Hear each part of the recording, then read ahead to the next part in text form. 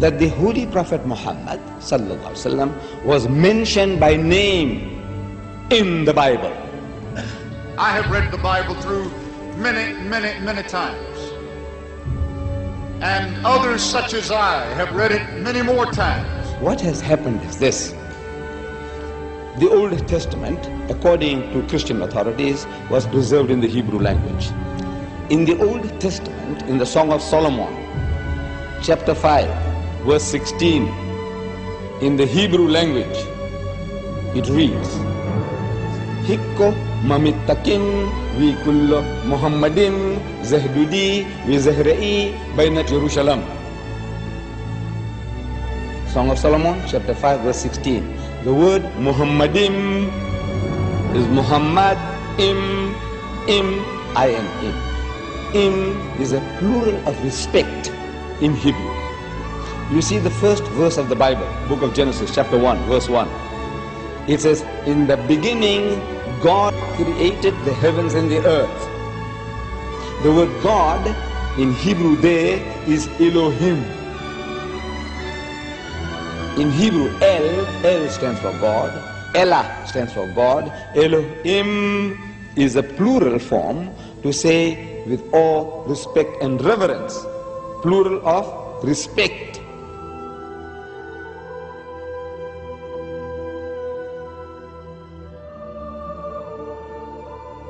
The word is there in the Hebrew language. In the original, what they call original, it's there. But they have translated that in English as altogether lovely.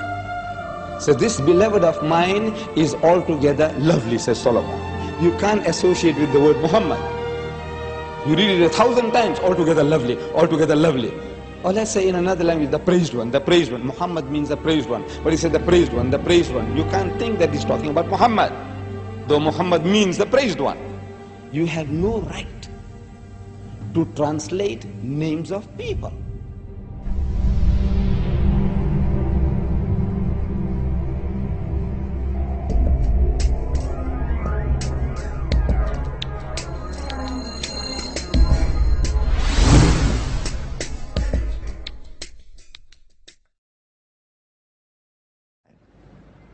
إذ قالت الملائكة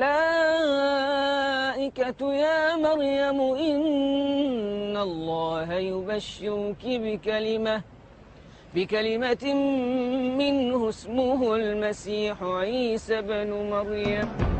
The story of Jesus' birth is narrated in vivid detail in the Quran. As in the Bible, an angel tells Mary she is pregnant despite being a virgin. But the story of what follows then changes completely. In the Bible, Mary's role is limited to the passive mother of Christ. The Quran gives accounts of her ancestry, her birth, her childhood in the Temple of Solomon, and as mother of Jesus. She's the only woman mentioned by name in the Quran.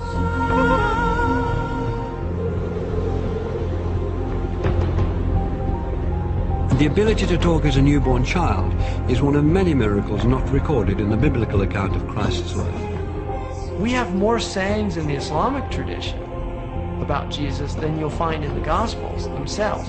So there is a possibility that other things did happen. There were many Gospels around that didn't all make it into the New Testament, and the Church tried to limit the number of Gospels. In the Christian narrative, the most central and fundamental point of Christianity is the death and resurrection of Jesus Christ. Well, Islam basically denies that. وقولهم إنا قتلنا المسيح عيسى بن مريم رسول الله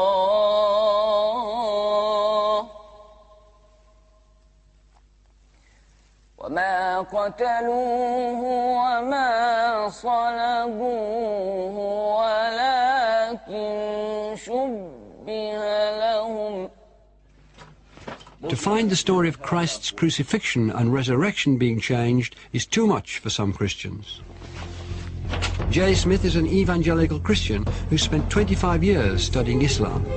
He is dedicated to disproving the Quran's version of Jesus' last day on earth. If Jesus were to come down to Speaker's Corner, I would imagine he'd get up on the ladder like I'm going to get up on the ladder, and what he would say to Muslims specifically is he would probably confront them with what they've done to him, what their scriptures have done to him, not them personally, what their scriptures have done to him by taking away his divinity, by also suggesting that the greatest act of history, the most sacrificial act that anybody has done, to die for mankind, God himself to die for that which he has created, has completely been eradicated, has completely been thrown out of their scriptures. The essence of Islam is submission to the absolute, to the divine. And that's where salvation lies, in submission to the divine, or at least a recognition of the divine. In Christianity, salvation lies through the acceptance of the blood of the Lamb. That is a completely different narrative than the Quran is giving. Who's right? Well, the Quran says, you make your choice here, and I'm going to let you know in the next world. In the Quran, it says that on the Day of Judgment, God will actually ask Jesus Christ, did you tell the people that you were God? And Jesus says, you know what I said, you see everything I say and do. I would never say that. Glory to you, transcendent are you. I would never say that. I have no right to say that. Why aren't you Muslim? Why aren't I? I'm a Jew. You're a Jew? Oh, I was previously Christian. For Christians to believe that Jesus was God in human form is absolutely fundamental, because it means that God understands us. God isn't some distant deity living in the glory of heaven. He can understand what it's like to be in pain, to be betrayed, to be hurt, to be bruised, to be bullied. God understands our situation. If Jesus was God, then who was supporting the world while he was supposed to be dead? Or if he was God, then who was he praying to? 3 books. What doesn't work is that God has family. I can't believe that Mary can give birth to God. For God to be God, he has to be the creator and not become part of creation. Officials act that anybody has done to die for mankind, God himself to die for that which he has created, has completely been eradicated. But God is not bound in the frame of reference. He's the creator of time. Time is a creation of God. Matter is a creation of God. These are transient entities. Transient entities cannot come into existence by themselves. So when we talk about frame of reference, we must clearly understand that every time we ask questions about God in time, knowing the future, we have to be very careful in how we're defining this terminology. For God's knowledge of the future, of my future, is absolute in his domain. He knows everything. But he's not bound in the time where he is experimenting himself, for he's not bound in space, time, or matter. Those are created entities which he has put into it. So for me to put him into it would be also very wrong.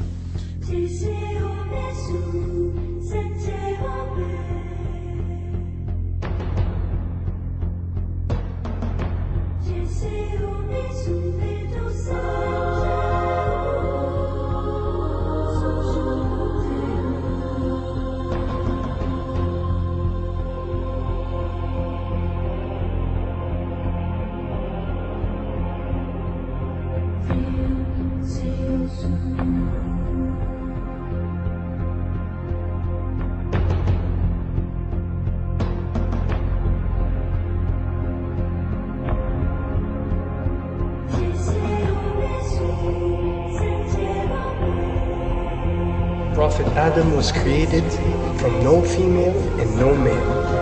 Eve was created from one male and no female. Jesus was created from one female and no male. And all of us have been created from one male and one female. These are 4 examples for us to benefit from, to understand the divinity of our Creator.